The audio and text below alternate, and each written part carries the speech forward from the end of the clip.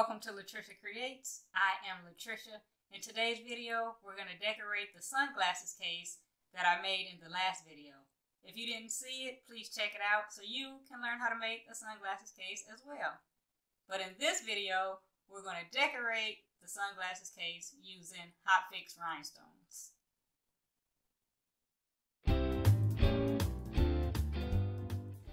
Let's take a look at the materials we're going to need for this project.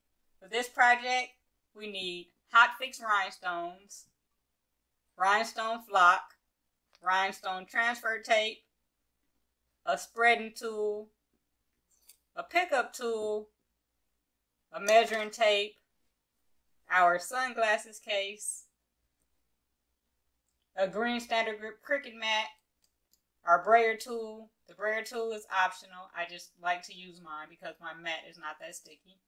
We need a Cricut machine or some other type of cutting machine. I'm going to use my Cricut Maker. We need a heating source and we need a design. You ready? Let's make it. The first thing we want to do is measure our sunglasses case to determine what size we want our design to be. I'm thinking 5.5 inches long by 2.5 inches tall. That's a good size for my design. So the next thing we want to do is either grab a design or create a design.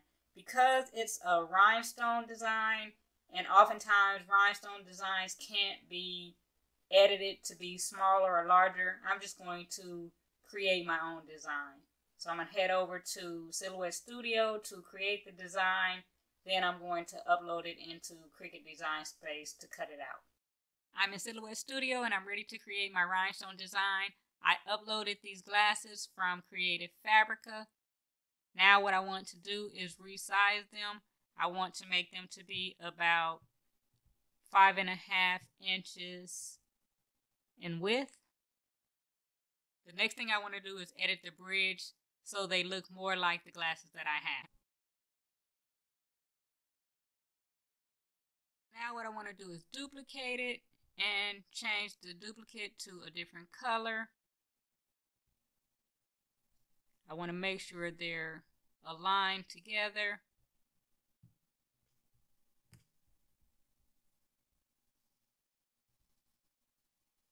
Now what I want to do is make sure the colored one is moved to the front and open my rhinestone panel.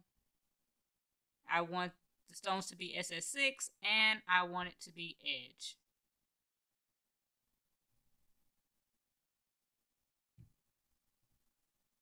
That looks pretty good, but I think it needs a little bit of work, so I'm going to edit the stones, move them around to my liking before I save it.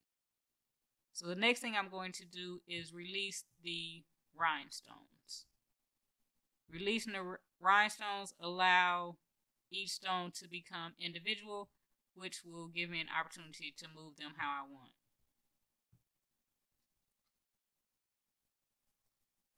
I'm going to blow it up a little more so I can see much better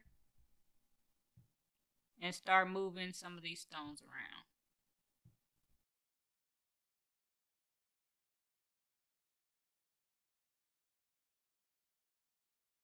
Now I'm going to move the black out of the way. See how it looks?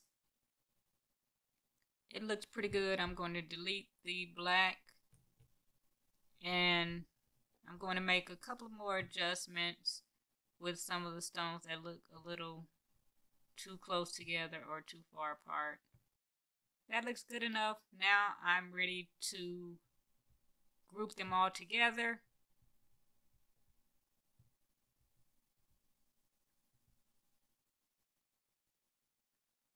And save it. I'm going to go over here, save as, save to hard drive. I'm going to save it onto my desktop as bling glasses. I'm going to save it as an SVG file. Click OK. Now I'm ready to go to Cricut Design Space, upload it there, and get ready to cut it out. I'm in Cricut Design Space and I'm ready to upload my design. I'm going to go to the top right, click on New Project, go to the bottom left, click on Upload, Upload Image. I'm going to drag my image in. It's on my desktop.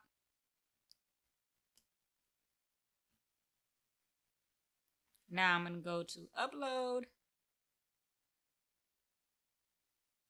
click on the image, go over to Add to Canvas.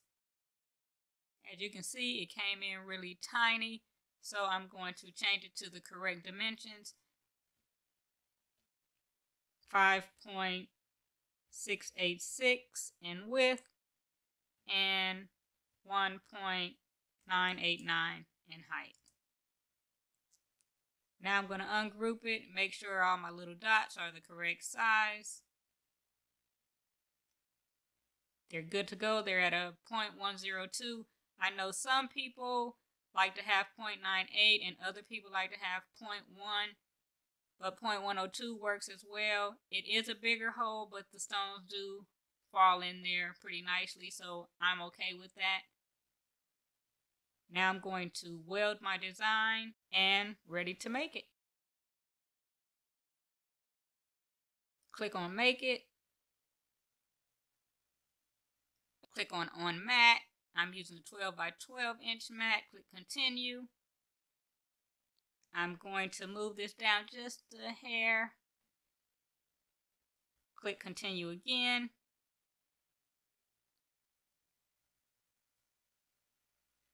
Click Browse All Materials.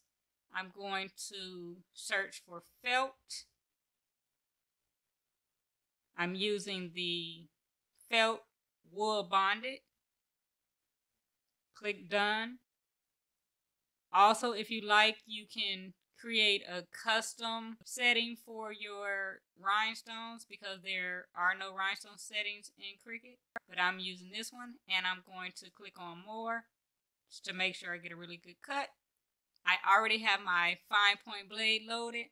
Now I'm going to put the material on the mat, load the mat, and get ready to cut.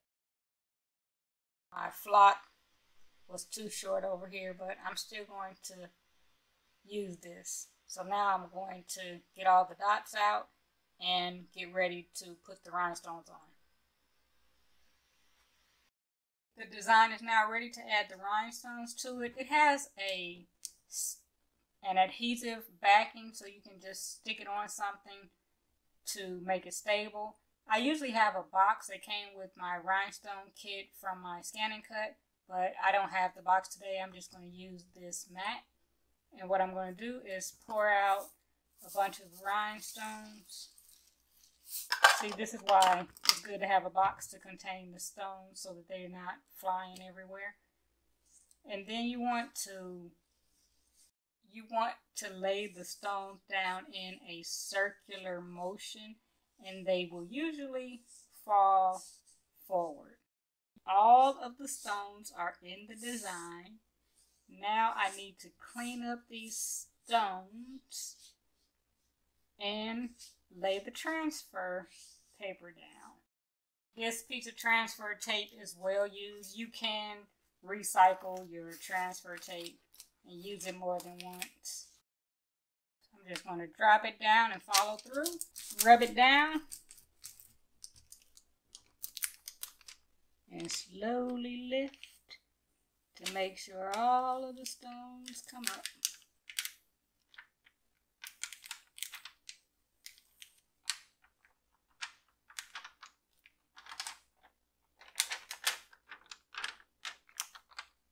We have all the stones. Now it's time to press it. Let me grab the case and the little heat press. I'm going to open up the case. I told you in the last video that this black fabric, it is just a lint magnet, so there's just more lint on here.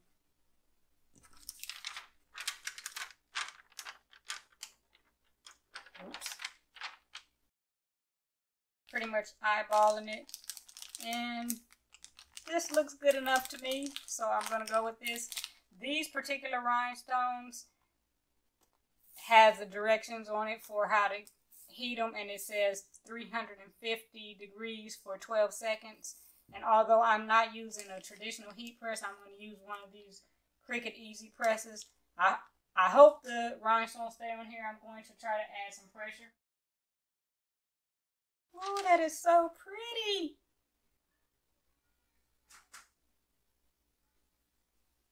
So pretty. These rhinestones are really sparkly. It's hard to tell on camera, I know, but in person, these things are really sparkly. They are so beautiful. Here we have it. Here is a closer look at our final project. I think it came out pretty nice. As always, I hope you were able to make one as well. I also hope you got something out of this video. If you did, please give it a thumbs up and subscribe to the channel. Thank you so much for watching. Until next time, keep creating.